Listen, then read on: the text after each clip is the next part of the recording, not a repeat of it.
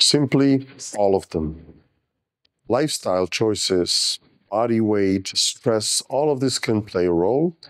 However, the reaction of each man is different, and it's very hard to specify and quantify the influence of these individual factors to each gentleman.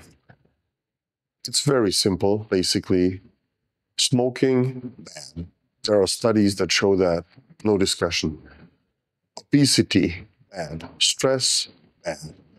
On the other hand, vitamins, antioxidants are certainly a good idea and a good diet choice. So a decent, a healthy lifestyle is a great idea.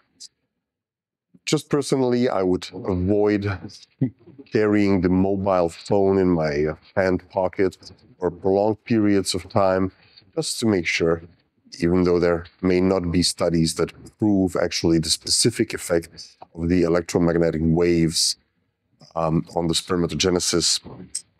And if you're not quite sure, just have your spermiogram analyzed. It's a rather simple procedure.